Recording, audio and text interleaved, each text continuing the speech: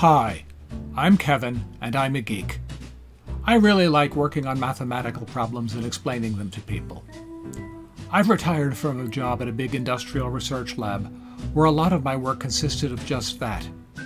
Now that I'm on my own for a while, I'm looking for whether I can get the same sort of fun out of explaining things in videos. A lot of what I've done involves various aspects of geometry, but I'm likely to stray far and wide because the field of mathematics is all connected. Today, I'll get into a question that I was just thinking about a day or two ago. The problem of, given a set of points of interest, finding the distance from every point in the grid to the nearest point of interest. You see, I was hiking in a state forest near me and looking for a place to set up camp. That particular forest had no official campsites, but there is a general rule that any site is lawful as long as it is more than 150 feet from a road, trail, or water source and below an altitude of 3,500 feet. Because I'm an image processing geek, I started musing. Given images of a map with lines representing the roads and trails and areas representing watercourses, and given a digital elevation model, could I produce shading indicating the lawful areas? That's one instance of the problem that I'm looking at in this video. Given a set of points of interest on a grid, compute the distance from every grid point to its nearest point of interest. For this particular problem instance, the points of interest are the points along the trails or covered with water, and I want to compute the distance to the nearest such point. If we had a discrete point set representing the locations of gas stations on the map, this technique could answer the question, how far is it to the nearest gas station? Over the entire grid.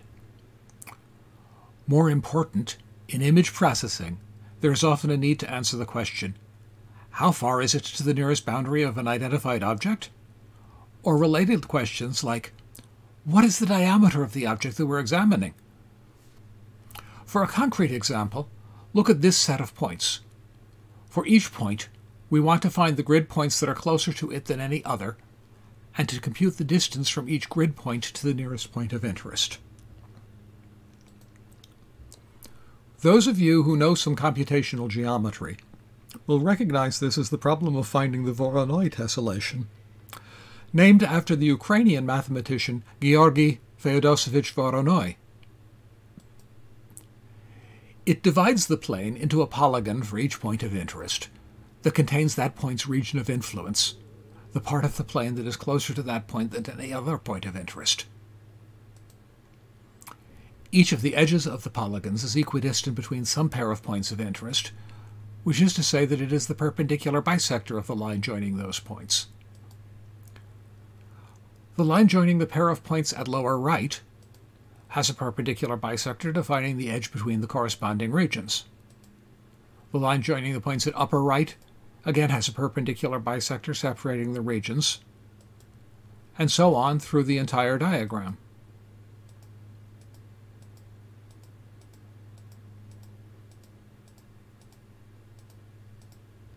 The fact that the dividing line is a perpendicular bisector will be important in the computation. It's also important to note that the only lines that we bisected are the ones joining points whose regions are adjacent. This collection of line segments forms a mesh of triangles called the Delaunay triangulation, after the Russian mathematician Boris Nikolaevich Delaunay, who was a student of Voronoi. There are several good computational geometry libraries, such as CGAL and QHOL, that have routines to calculate Voronoi tessellations and Delaunay triangulations. Some of them even have n-dimensional versions, which are useful for cases such as using the Voronoi diagram for statistical clustering of data. I'll leave links to a couple of the libraries down in the video description. One thing to note is that these libraries are often designed to handle relatively sparse discrete point sets rather than to solve the problem over a dense grid, and they can be relatively slow for the specific problem that we're looking at here. Instead, I'm going to cover an algorithm described by Wang and Tan. Again, there should be a link to the paper down in the video description, that's particularly adapted to image processing. That's what the rest of this video will be about. The algorithm works by moving over the pixels row by row, top to bottom and left to right. To understand it, we need only to look at what happens for a single row, since the processing for every row is the same and doesn't need to refer to results for other rows. First, note that if we have 2 points of interest in the same column of the image, we only ever need to look at the closest one. The boundary between the 2 regions of influence will be horizontal and can never intersect the row. Now examine 2 points that are not in the same column and look at their perpendicular bisector. If the slope of the line joining the 2 points is steep enough, the bisector will intersect the row outside the bounds of the image, either to the left or to the right.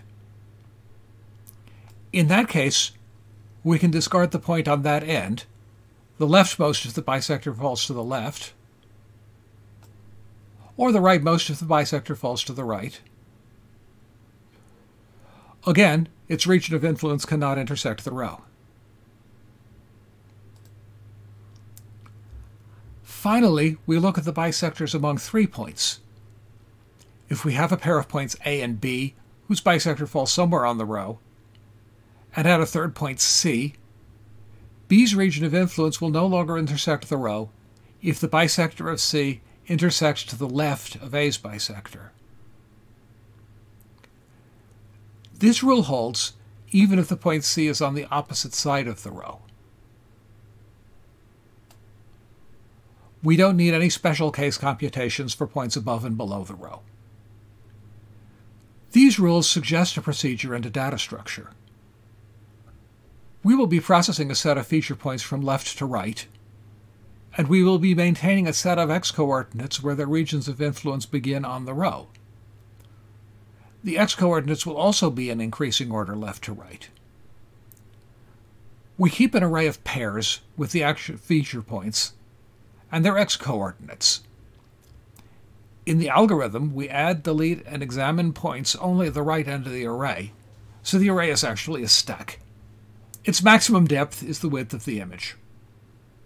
In the point set shown here, we see in the array that point A's region of influence starts at the left edge, point C's starts about a third of the way in, and point D's is just over halfway across. We begin with the stack empty, and the first point we encounter will always have its region of influence tentatively begin at the left edge of the row. Let's move on to the subsequent points. When we come in with a subsequent point, we find the x-coordinate where its region of interest separates from the one to its left. If it lies to the right of the coordinate at the top of the stack, we're done. And we can push the point and the new coordinate onto the stack. If it lies to the left of the previous coordinate, then the previous point is no longer relevant, like B in the diagram. We copy it off the stack and loop around to examine the new stack top. When either the coordinates are in sequence or the stack becomes empty, we push the new coordinate and move on to the next point. We continue this process for all the points in the row. Occasionally, we'll encounter a point whose coordinate is off the right edge of the row, and we can simply discard it. That's easier than stacking and unstacking it. Once we've completed the row, a second pass through the pixels can label them with the point of interest, or with the distance, by simply reading the information out of the stack. Now let's look at the performance of the algorithm. Every grid cell in the row is processed at most once. That processing step can push at most one element to the stack. An element that is pushed to the stack can be popped only once, and the loop in the cell processing pops an element on every trip to the loop. This means that the algorithm does a constant amount of computation for every grid point that it visits. This is exactly what we need. It will make our performance scale linearly with the size of the image. There's still some more to the Yang Tan paper. They present a clever geometric construction to find the point where the perpendicular bisector of a pair of points intersects a row. Start by constructing the line and bisecting it. The segments AD and BD are equal, and the angles ADC and BDC are both right angles, so are equal as well. Drawing the line segments AC and BC, we can see that the pink and blue triangles are congruent, side angle side, making the two line segments equal, and verifying that the point C is indeed equidistant from A and B. The squares of the hypotenuses, of course, are also equal. Drop perpendiculars from A and B to the row, with their feet at U and V. Algebraically, this is just subtraction of the y-coordinates. This gives us two more right triangles, and we can apply Pythagoras to both of them.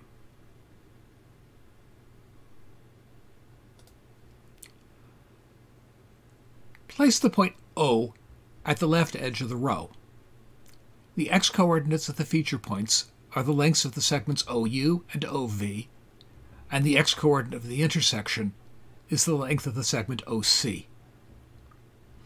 We can subtract these coordinates to give us formulas for UC and VC and square both sides of the equations.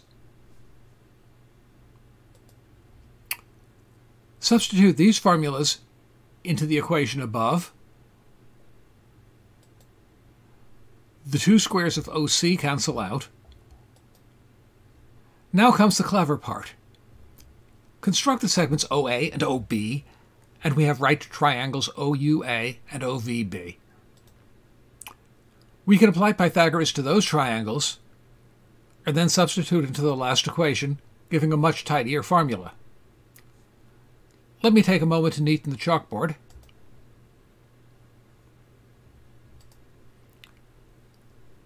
Rearrange terms to put the OC terms together.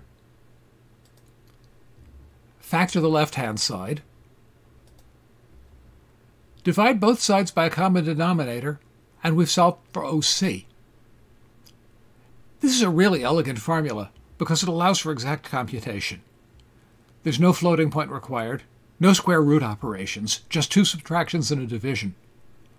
Of course, we have to pre-compute the squares of OA and OB.